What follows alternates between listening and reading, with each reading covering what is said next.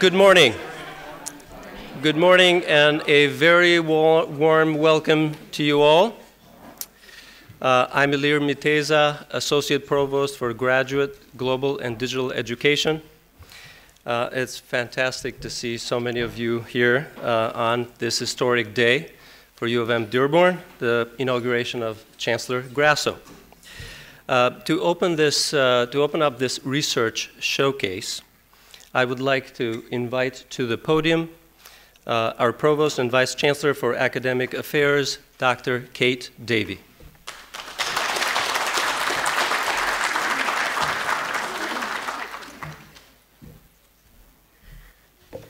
Good morning. It's wonderful to see so many of you here today. The theme for today's inaugural celebration is the legacy of excellence, a future of promise. And what we just witnessed, the presentations out in the other room of the research of our faculty and students, is a testament to the legacy of excellence as well as the future of promise. So what you were seeing in those presentations are collaborations among faculty and students on robust research projects that students are engaged in. We have a relatively new program called SURE, and it's student summer undergraduate research experience for students that matches faculty with students. But in addition to the 26 or so of those students, engineering has many, many students working with faculty on research, and so does mathematics, among other disciplines on the campus. This is a chance for our students to learn new methodologies and to apply their knowledge in real-world situations. As you saw out there with the research project on the environment, for example. And you have to be impressed with the race car. And that particular race car hasn't won a race, but our students have won many races with other cars. This car in May will be competing with 140 other universities on a NASCAR racetrack. It doesn't get more exciting than that. But it does, because the rocket, if you notice the rocket, those students will be launching that rocket in June, competing with 125 universities in competition, and our students do so well in all the competitions they participate in. And the autonomous car. Those of us who are getting a little long in the tooth can't wait for the autonomous car, because we will be driving for decades longer than we ordinarily would. So it is all very, very exciting. Our faculty are absolutely committed to our students and the education of our students, and they are also deeply engaged in research. And so you will have the pleasure of seeing some or listening to some of our faculty present a kind of snapshot of the research projects that they're working on. And to introduce and open up this event, we have a video that represents some of our faculty and their research. So if we could see the video.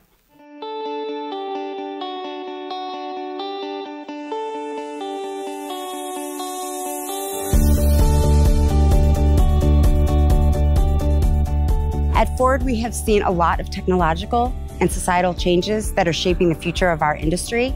And as we evaluate how these changes will impact our company, we know that leveraging external partnerships with world-class universities like U of M-Dearborn will be crucial to creating smart vehicles in a smart world.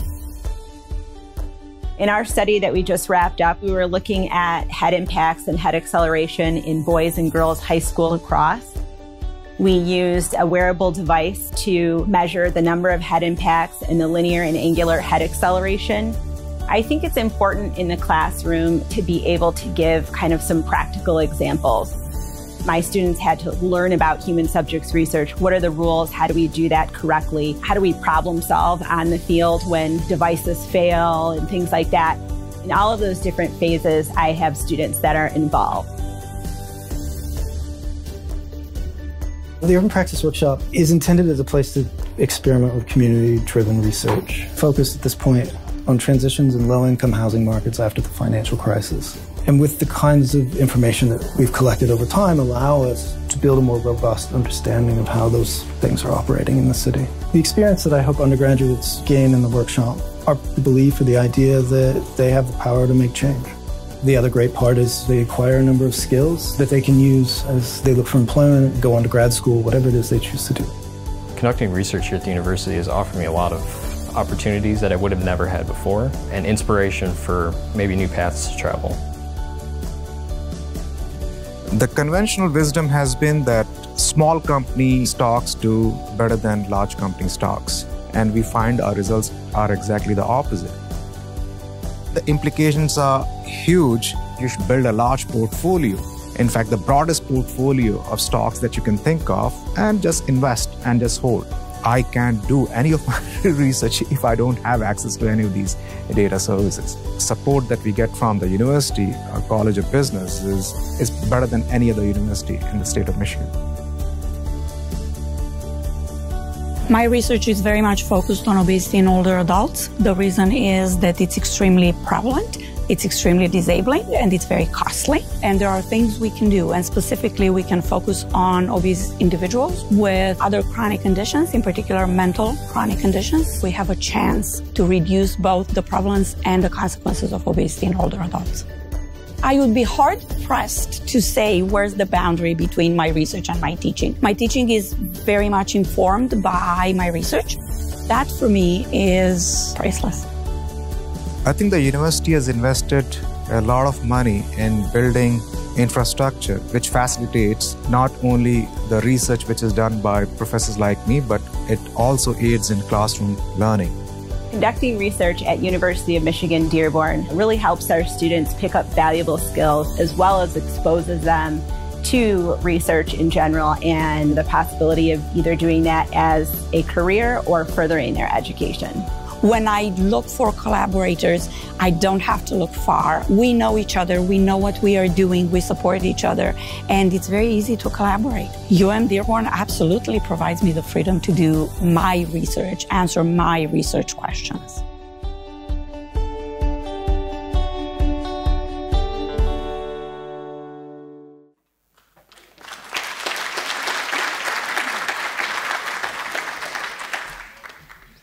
Okay.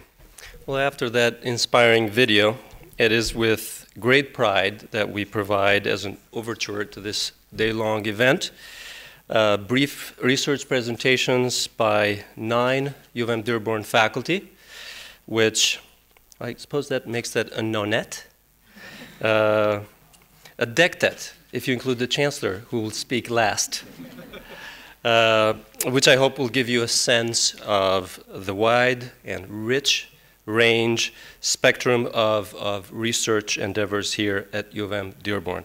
And now, without further ado, our first presenter, Dr. Carmel Price.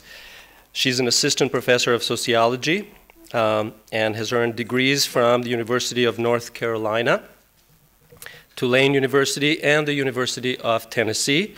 Her work is found in scholarly journals focused on community and policy-based applications of research, such as the Journal of Community Practice, Analysis of Social Issues and Public Policy, and Population Research and Policy Review. She is the co-founder of the College and University Panthers research team on campus. Dr. Price also lifts up the work of students. In her 5 years on the faculty at UM-Dearborn, Dr. Price has published in peer-reviewed journals with 4 undergraduate students and has employed 12 undergraduate research assistants. Dr. Price's presentation is titled, "Let's Feed Students with Knowledge and Bread."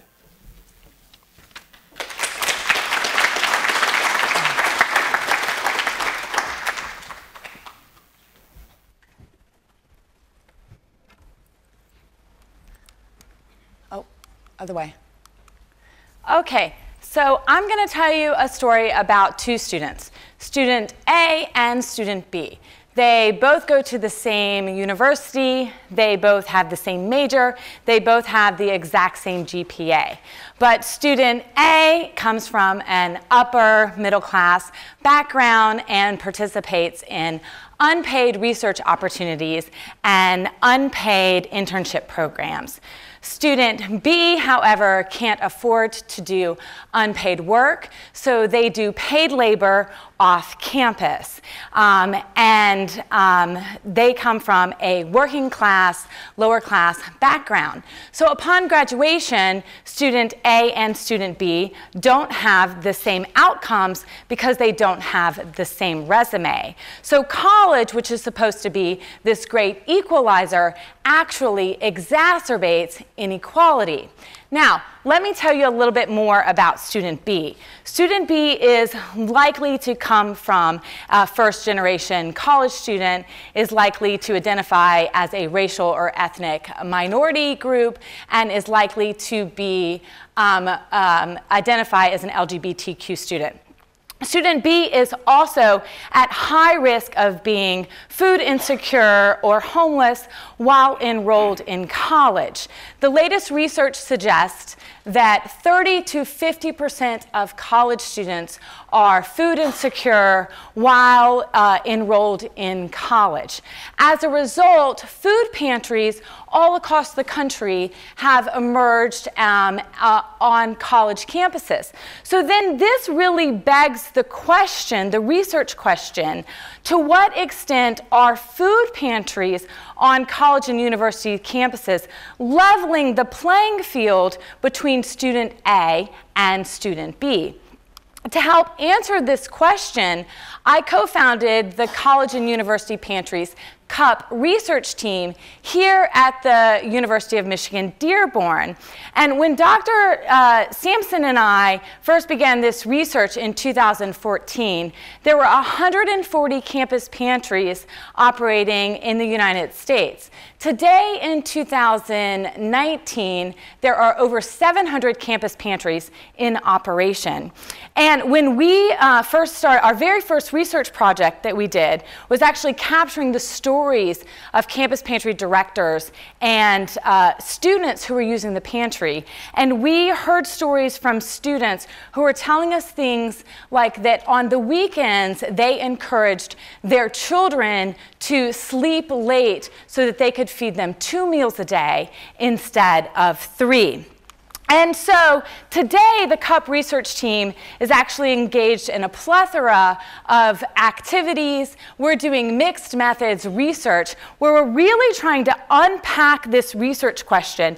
To what extent are pantries leveling this playing field and creating equality between students A and student B? We're engaged in a longitudinal research project across multiple campuses in Michigan. We're tracking outcomes across 5 years, like GPA, retention rates, and health outcomes, mental and physical health. We're engaged in campus and community conversations, and we're using our research to help create evidence-based policies. We're engaged with legislators like Senator Debbie Stabenow and Congressman Andy Levin. In sum, I'd like to modify the words of John Muir, who famously said, "Everyone needs beauty as well as bread." I like to say everyone needs books as well as bread, and students shouldn't have to choose. Thank you.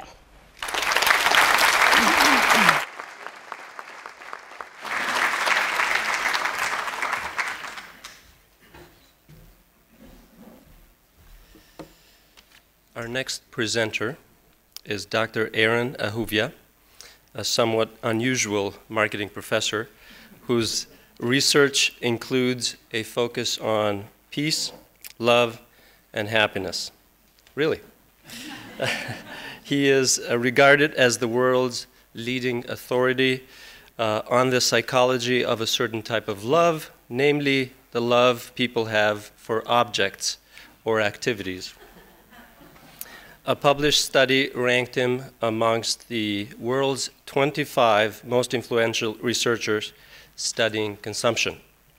He is quoted in Time, the Wall Street Journal, the New York Times, and has appeared on National Public Radio, talk shows, as well as the Oprah Winfrey Show. I'm dying to ask him whether that was the show where they handed out cars. Dr. Ahuvia's talk is titled, The Paradox of Non-Interpersonal Love.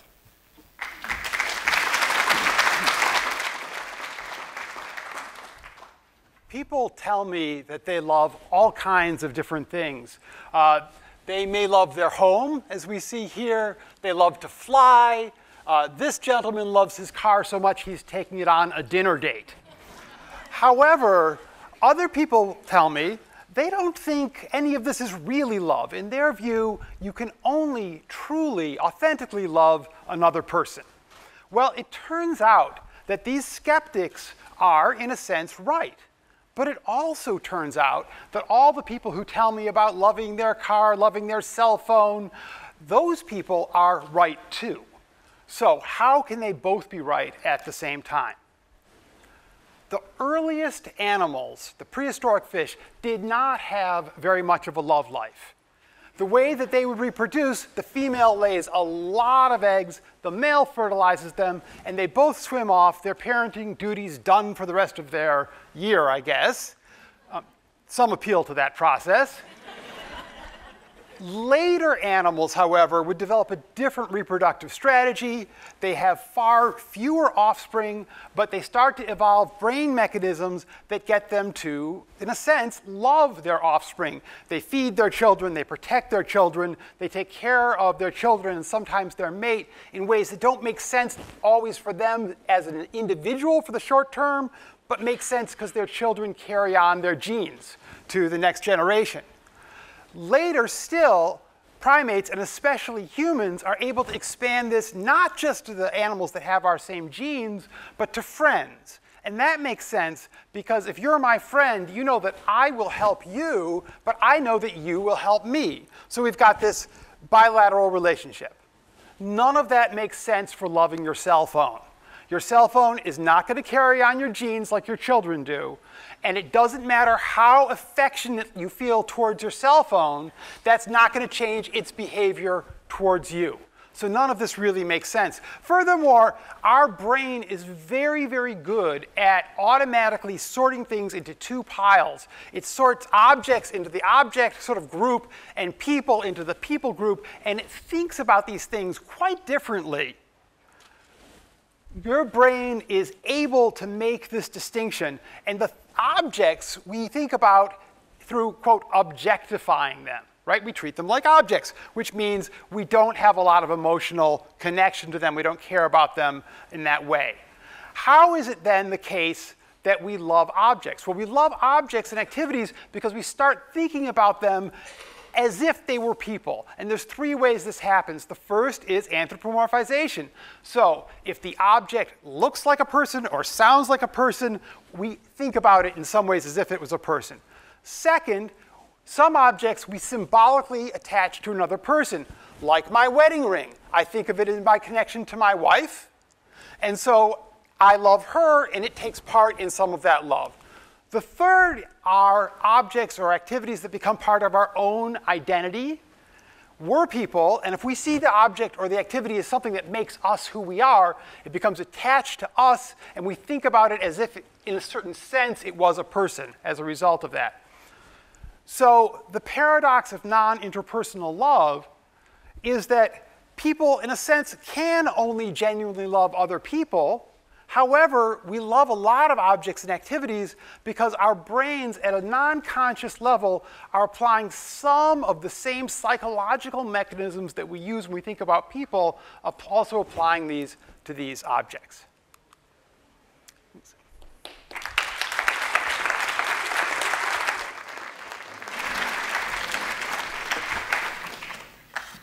Our next presenter is Dr. Mitch Sollenberger, Professor of Political Science and Associate Provost for Undergraduate Education and Student Success.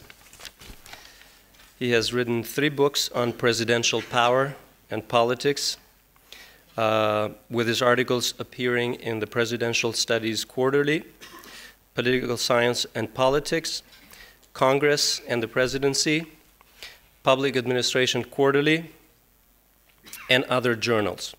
He has written op-eds in the USA Today, Washington Post, Roll Call, Politico, and CNN, with his most recent appearing in the New York Daily News on the subject of independent counsel Robert Mueller's report and executive privilege. His presentation is titled Presidential Power in the Age of Trump. Mitch?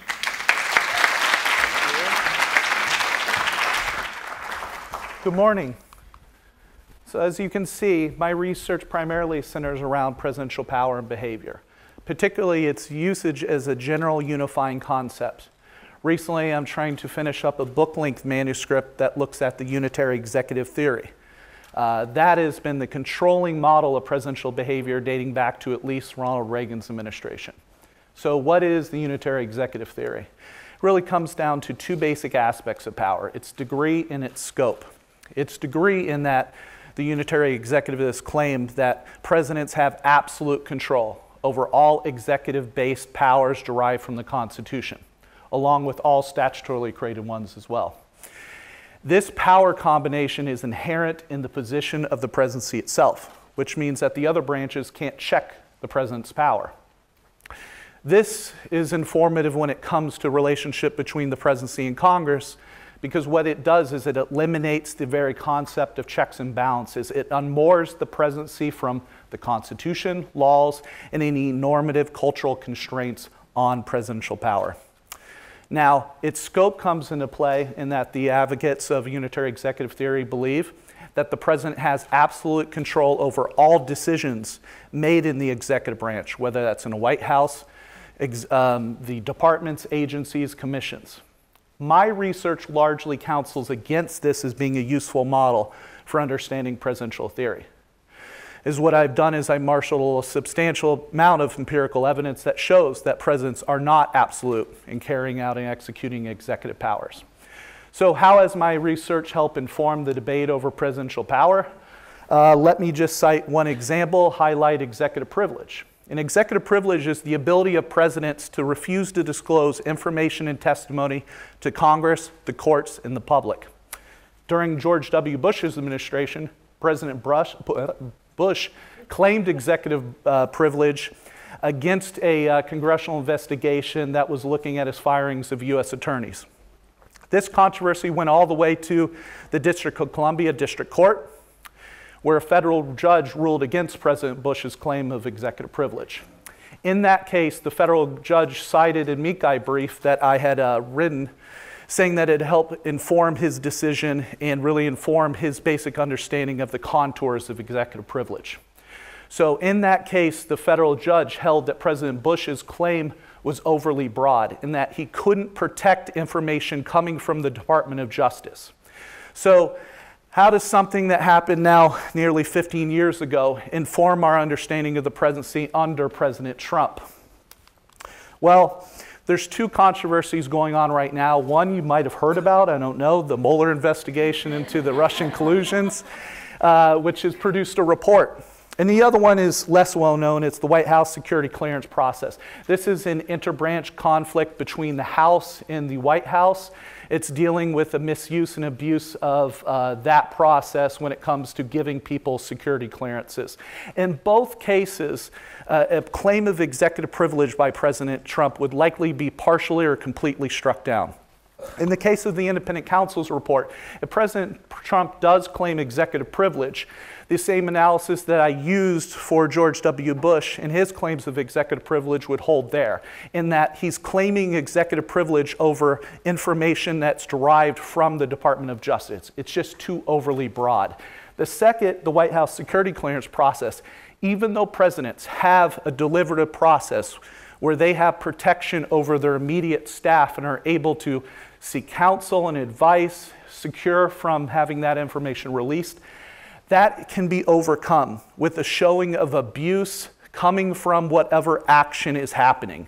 And the abuse and misuse, at least the allegations are, of the White House security clearance process serious enough where I think an executive privilege claim would be overcome by the congressional investigation. So thank you very much.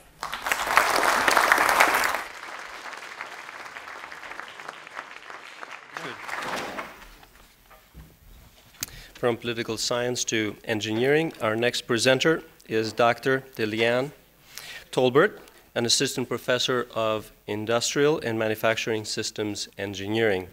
In 2017, she was honored as the Outstanding Alumna of the Year by the Detroit Area Pre-College Engineering Program. She interweaves her passion for educational success for all through her research investigations, community involvement, and service to the academic community. Currently, Deliane is designing a research agenda to investigate the relationship between the two research worlds she dances in: design thinking, creativity on the one hand, and access to engineering in historically underrepresented and underserved communities. She hopes to leverage her faculty position to serve as a bridge builder between the surrounding community and the collegiate engineering classroom through research and engagement. Dr. Tolbert's talk is titled, Know Their Story, Engineer Their Success.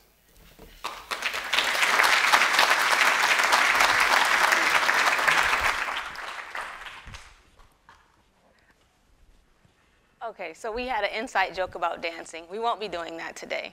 But I do dance between these two worlds. The one I'll talk about today is what I'll share. That's not the one I'll share. This one is. So I want to understand a couple of things. But the most primary aspect of my research has to do with our students. Who are they? What communities do they come from? What experiences are they drawing upon when they solve engineering problems, when they're working in teams, when they're applying for jobs? And as a student here at University of Michigan-Dearborn, I felt that the College of Engineering and Computer Science knew that I was here because I applied. They could look at, they had data on where I came from, but I didn't think that I was known. I didn't feel known and supported in some ways. In many ways, I did. And this is not a story that's new to our campus. This is when you have underrepresented students at predominantly white institutions, this is an experience that many students have across our nation. And so as we're looking at my experience, but primarily the experiences of students like me across our nation, this leads me to a few questions. Here's what we do know. African Americans, Latino, Spanish-speaking communities, and women are underrepresented in engineering. We also know that the neighborhoods that our students come from influences their upward mobility. We know that across the nation, we are facing a sharp decline in high school graduation rates. And finally, we know that the geographic proximity of institutions like ours to urban centers provides vast opportunities to impact students. So how do we use, given that we know those things, how do we begin to leverage the data that we have to make decisions that affect the students, not just getting them into the door, but supporting them while they're here, and even before they get to our universities, use strategies, well-calculated strategies to support the communities they're coming from so that we can create more pathways to engineering. My solution is I have two approaches. It's a mixed method study. The first is to use big data. So this is just, data is all around us. We know in engineering that there are lots of sources of data. We have cameras collecting data. We have cell phones. We recently heard that Google is listening to our conversations. Well, everyone's listening to our conversations, right? So what do we do with this data that we're collecting? Here on universities like ours, we have offices like institutional research, where we know the addresses, the socioeconomic status, the GPA, we know this information about our students. Broadly in the United States, we have census data. Census data gives us critical insights into communities. In a recent study led by economist Raj Chetty, he found that in the he found that the neighborhoods, confirmed that neighborhoods impact upward mobility. The second part of my study is interviewing. So if we know that the neighborhoods that our students come from impact their ability to succeed, have access to jobs, careers, including access to college. How do they apply to college? How would they, if a community does not have access to either jobs or internet, for example, in Detroit, about 40% of families do not have access to internet, then how can we use big data and interviews to strategize and create more pathways into engineering? I offer 4 ideas. First, identify the communities that our students represent, the markers of those communities, and the pathways that already exist into our college. Second, interview representative students to understand their stories, to make connections between the big data and the actual people in the college, get to know the student. Finally, develop strategies that inform the decisions that we make to address policy, to address recruitment, even to address strategies for how do we support students here enrolled in the university. I think that this type of study that I'm doing can help us know our students and engineer their success. Thank you.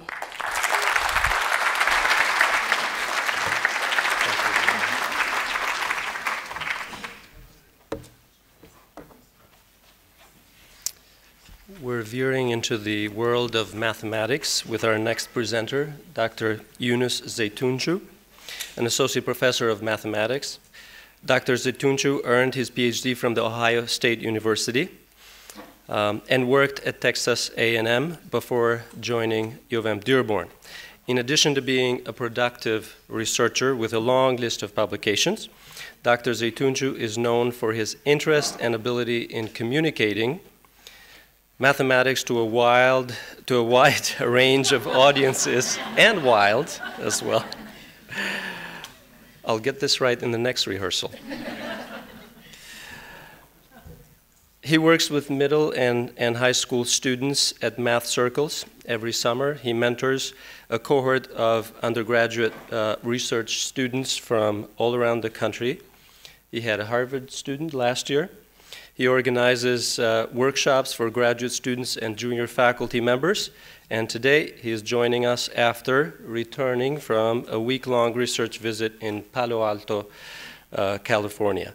Dr. Zeytuncu's presentation is titled Solving Differential Equations in Different Geometries.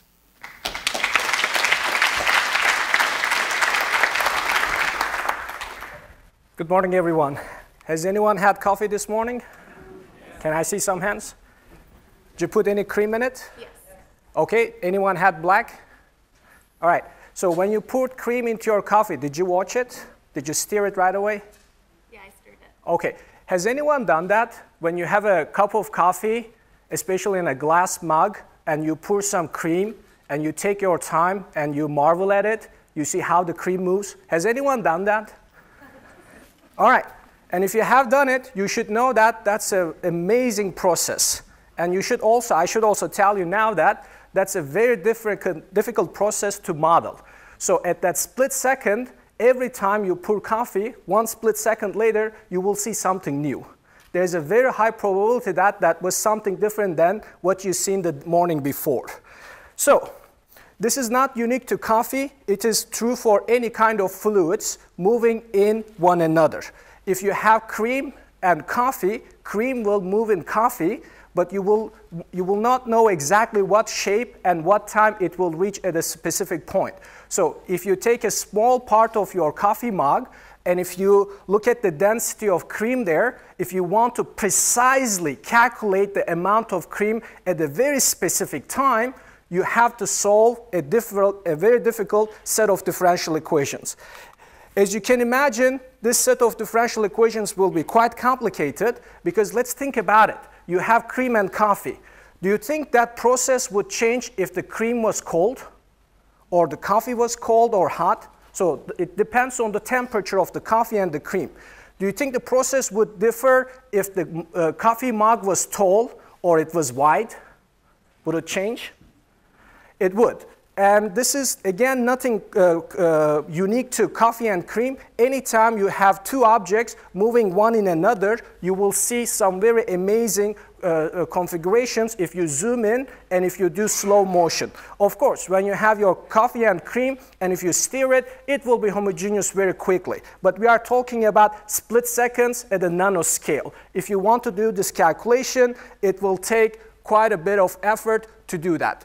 And this is, again, nothing unique to coffee and cream or two different inks, two different dyes. This is very common in other fields, too. We heard from our engineering colleagues, when you model your airplane wings moving in air, or you design a new car, and you look at the side mirrors, your plastic will move in air. So you have to understand how the plastic and the metal or the air interacts. And if you want to understand this interaction, you have to solve this. Let me start with the good news. Good news is that people said, if you want to understand this process, you have to solve a differential equation. Everyone was so excited. Yes, I will know where my cream is split seconds later. But you have to solve this differential equation. Has anyone had differential equations before? Taken a differential equations course? How did you like it? That's completely fine. That's the reaction I was expecting. Do you remember any particular solution method? That's very normal, because if you remember your differential equation experience, or if you haven't had, don't worry, you will learn a long list of different methods to solve differential equations. Because we don't have a single method that will solve all differential equations. So the way it works, you have a differential equation, you scratch your head and you say, let me try this. It may not work, then you try something else. And what we teach in differential equations, different methods. Now we have a differential equation. It's called Navier-Stokes equation, and this is the equation that we know will help us to model a fluid moving in another fluid. But right now, the whole humanity, the set of all mathematicians, we don't know how to solve this differential equation in the most generality. Even we don't know if there's a solution. And it's $1 million problem. And as a research mathematician, what I do as a pure mathematician, my job is to understand different structures, to create different frameworks to help people to solve differential equations. With my collaborators, we especially look at the interaction between differential equations and geometry, and we try to help other applied mathematicians and engineers to solve differential equations and create better models. And I want to conclude with this. This is, again, not just about cream and coffee. Has anyone heard about Uber? Are they public already? Probably they haven't gone public already. And we heard our finance professors are working on this too.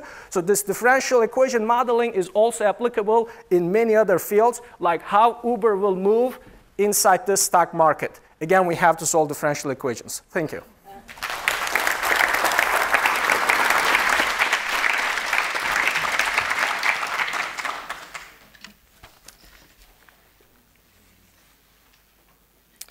Dr. Stijn Brandwand will take the podium next. He's an associate professor of educational technology and associate dean in the College of Education, Health, and Human Services. His research focuses on the enhancement of learning environments through the integration of technology, and he has published articles in the International Journal of Teaching and Learning in Higher Education, the Journal of Research on Technology in Education, Contemporary Issues in Technology and Teacher Education, and other journals. He has also written several book chapters on topics ranging from facilitating collaboration in MOOCs to the integration of e-portfolios in higher education. Dr. Brandwand's presentation is titled Harnessing the Power of Technology to Meet the Needs of All.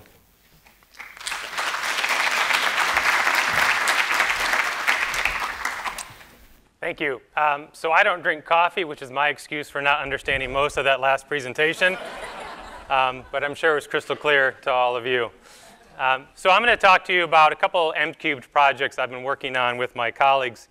And I want to emphasize working out with my colleagues because even though I'm painfully aware that I'm up here all by myself almost all by myself, talking to you, the work I'm going to tell you about is definitely the result of a collaborative team effort. So the first project is called Coding Instruction for All. And the purpose behind this project was to create a series of learning activities and lessons for middle school students with disabilities to help introduce them to coding and basic app development.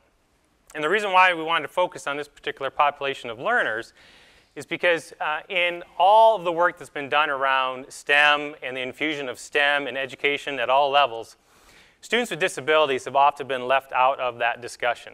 The assumption that they wouldn't be able to learn how to code or to work in these different types of environments in computer software. And so in an attempt to try to, in a small way, fill that void, we wanted to create some curriculum and lessons that could be used to work with students with disabilities.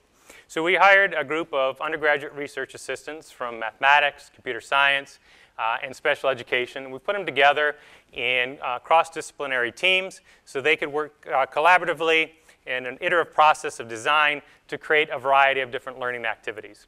And then we were able to work with a middle school special education teacher in Detroit Public Schools to pilot those lessons. And we took some pre and post test data was collected in an attempt to look at the impact working through those lessons had on the students' ability to engage in critical thinking.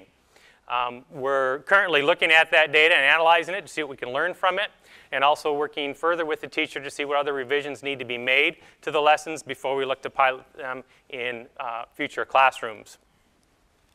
The other project is fairly new. It was just recently funded, so we're still in the planning development stages of this. And in this project, we're looking to utilize virtual reality, or VR, to help students, again, students with disabilities, develop life transition skills. And what we mean by life transition skills are those skills that any individual needs to operate as independently as possible within their own communities. So it could be things such as going to the grocery store and buying groceries, checking out at the cash register, riding on public transportation, going to a movie theater or other entertainment venues of that kind. So one way for a teacher to do this is to take students into those environments, right? Take a group of students into a grocery store. I'm guessing we've all had the luxury of experiencing the chaos of Myers or Kroger's or pick your grocery store of choice. In those environments, a teacher can't control how much noise, light, how many people are there, right? And so if a student gets overwhelmed by that, the only option really is just to remove the student from that environment and thus end the learning experience. It's also difficult if a student needs several opportunities to practice those skills. Going back to the grocery store over and over and over again is not very feasible. So we're looking at using virtual reality, developing some scenarios where students can put on these headsets. We use a 360-degree camera, go out into these environments, capture footage, produce scenarios so that they can immerse themselves in these different environments, practice the skills they need to be successful. If it gets overwhelming, just take off the headset, you remove yourself from the environment. If you need to practice 10, 15 times over and over again, you can do that. And what we're hoping to see is what impact this will have on students' ability then to go out in real environments and navigate those social situations. The goals of both projects are really the same: developing learning activities and opportunities for students with disabilities to be able to develop not only academically, but social skills that they need to be successful out in the world, and to share these resources out with teachers at a low or hopefully no cost. Thank you.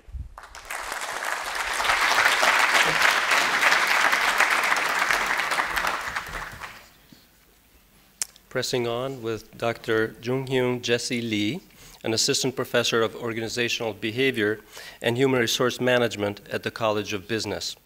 She has published 11 journal articles in leading management journals and is the recipient of the SAGE Best Paper Award from the Midwest Academy of Management in 2017. She was also nominated as the College of Business Researcher of 2018. Dr. Lee's presentation is titled 5 Ways to Build Thriving Workplaces.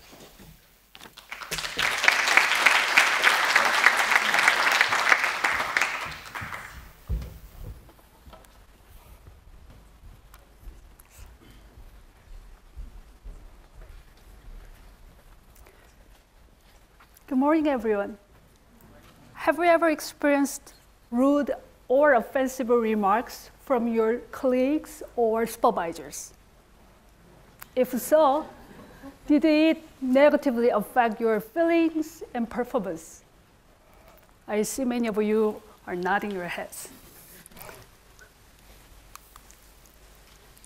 Evidence from neuroscience and psychology suggest negative events affect us more than positive ones. Related studies in this field also indicate that one bad interaction takes at least 5 positive actions to repair the damage. A lot of us spend more time on a daily basis working with the people in the organization than our own families. For these reasons, it is critical for organizations to minimize negative events to build a workplace where individuals can thrive.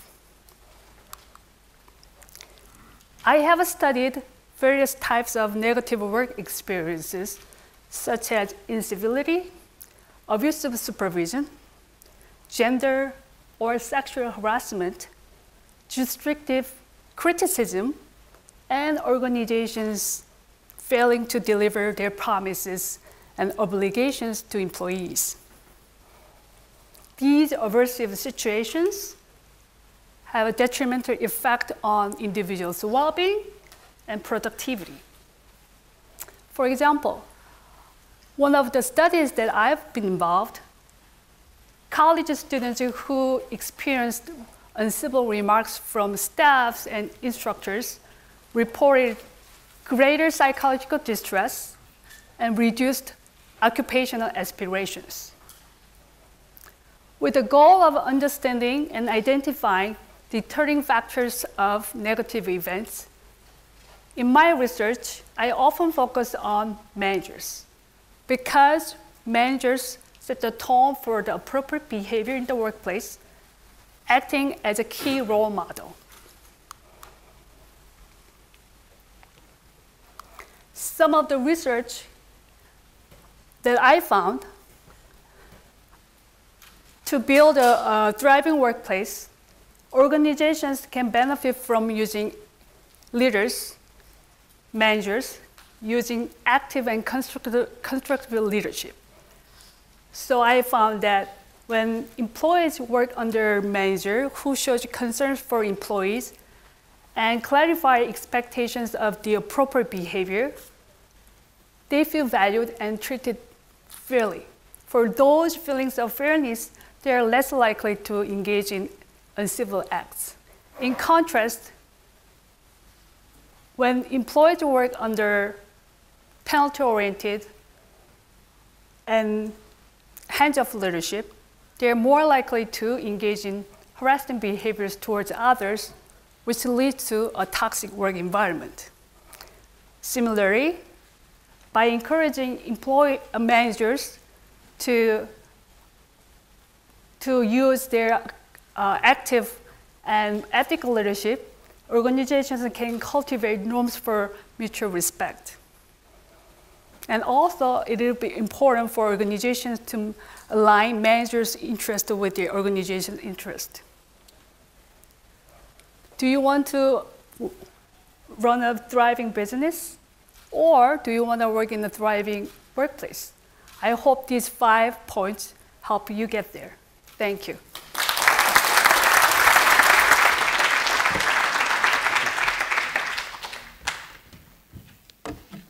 Back to engineering with Dr. Alex Yasha Yi, professor and doctoral program director at the Department of Electrical and Computer Engineering and faculty affiliate at the Energy Institute in the Ann Arbor campus. His research focuses on integrated electronics and photonics with applications in renewable energy, microsensing, and artificial intelligence. He has authored more than 100 top journal papers, edited a book, written 3 book chapters, and holds 13 US patents and an international one. He has led many government and industry-funded projects, served at review panels for NSF, Department of Energy, and Department of Defense. Dr. E has received an MIT Presidential Fellowship, MIT Rosenblith Fellowship, and the U of M-Dearborn Distinguished Research Award. He is currently serving as editorial board member for Scientific Reports, a Nature research journal, editorial board member for Journal of Material Science, Materials in Electronics, and is a senior member of both IEEE and OSA. I hope there are no questions for me on what those are. Dr. Yi's presentation is titled Integrated Nano Optoelectronics Laboratory. Dr. Yi.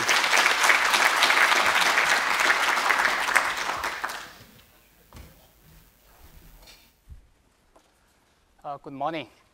So I think today I'm going to talk about of course the integrated nano-optic electronics laboratory. But the main thing I want to talk about is the small is big. So basically, what we are doing, my lab is doing, is to put many tiny transistors or devices on a single chip, like fingernail. So one of my questions is, do you know what's the size of the transistor we are currently using on the integrated chip right now? For example, smartphone, laptop. Anyone has an answer? So it's basically only 14 nanometer. So it's very small. So our research is basically focused on the integrate the tiny devices on a single chip to achieve many applications, including the renewable energy, like photovoltaic cell, solar cell, and also the solid-state lighting, and also for the biomedicine, photonic sensors, and artificial intelligence. So if you look at this, all the applications we have and all the electronic devices we have, basically this all made possible by the integration of the billions of transistors on the single chip. So one thing I want to mention is, since the invention of the first transistor, do you know what's the size of the first transistor back in 1956? It's about this big. So it's about half meter. If you think about, if we cannot shrink this big size to the nanometer size, which is the 10 to the minus 9 meter, if we still integrate the billions of this first age transistor and try to make it perform the functionality of our current phone, what do we expect the size of the current the phone size? You have an idea? So I did an estimate. So the size is going to be from the Earth to the moon. So now we are holding the device just with our palm size. So that's basically that's caused by the tremendous capability of we can shrink the size to a nanometer scale size, and we can integrate and perform the multiple functionality. So if you look at one thing is very interesting. If you compare the size of the virus. The virus is about 100 nanometer to 50 nanometer. Actually, our current transistor size is only 14 nanometer. In the future, it's going to be like a 5 nanometer. So it's much, much smaller than virus size. So that's one of the reasons the integrated electronics and the photonics can be even applied to the future biomedical field. So this is really, caused by the transistor number per chip has increased from 1 back in 1956 all the way to the billions of transistors on a single chip. So over the years, for my research lab, we have published many papers in top journals and also awarded millions of external grants.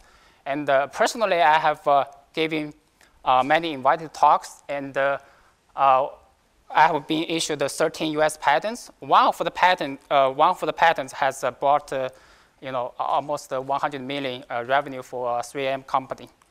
And our research work has also been featured in many places like MIT News, Science Daily, and other places.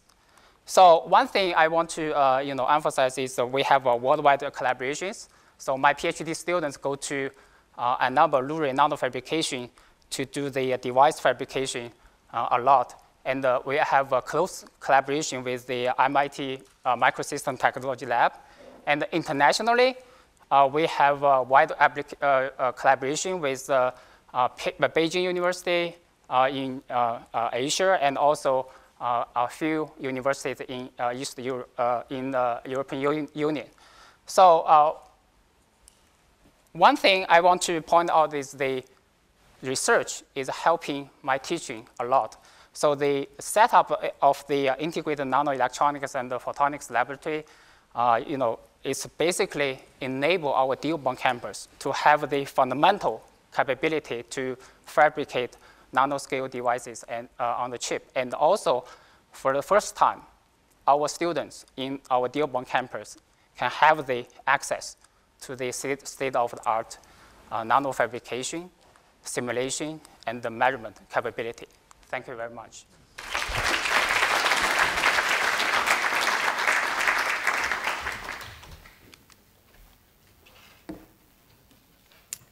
Preceding Chancellor Grasso's closing address, our last faculty research presentation will be by Dr. Jessica Camp, an assistant professor of social work in the Health and Human Services Department. Her research has been deeply impacted by nearly a decade of experience providing adult mental health and substance use counseling in the community mental health system in Wayne County. She examines ways that economic inequality and labor market exclusion by race, gender, and disability can be challenged through changing federal policy and community systems. Her presentation is titled, Building Connections to Opportunity.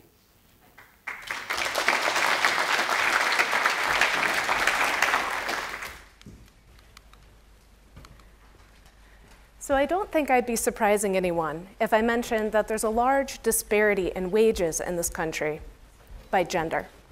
But what you may not know is that this disparity can be further compounded by other inequalities. For example, disability, specifically disability type. In this chart behind me, the purple line represents disparities for individuals who don't have any disabilities. But the multicolored lines beneath that show various disability types and the additional disparities that exist. This remains true when we look at race. So what are the factors that are continuing to contribute to this level of disparity? Well, we have the usual culprits, right? Discrimination, stigma, myths about workers that have disabilities and their productivity in the work environment. We have policies that fail individuals with disabilities, such as that certain employers are still allowed to pay sub-minimum wages. Further on, we also have disconnection from opportunity. Researchers such as myself are increasingly beginning to believe that trauma creates disconnection from services.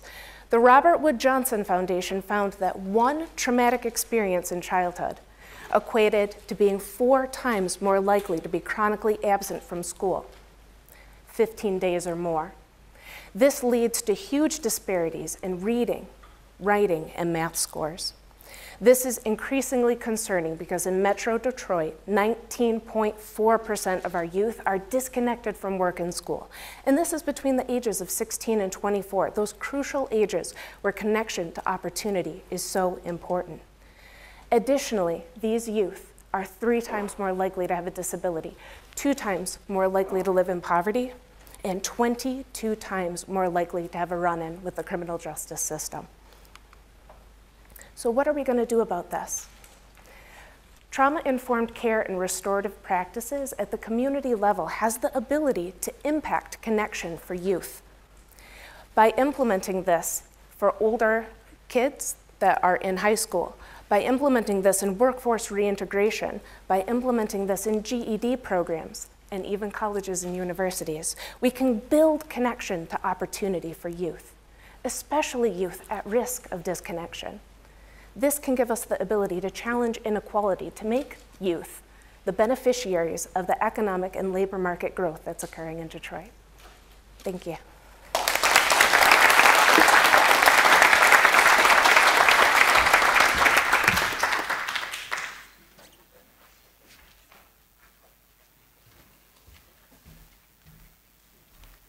Good morning. I'm Domenico Grasso, And it's a pleasure to be here and to welcome you to this day's events. And I want to thank the students who did a tremendous job with the poster presentations and our faculty that did an outstanding job in these very brief demonstrations of some of the scholarship that happens at this university. It's exciting to be at a university. For those of you who work at a university, and for those of you who attend universities, you know that this is where we can engage in so many exciting thoughts and ideas.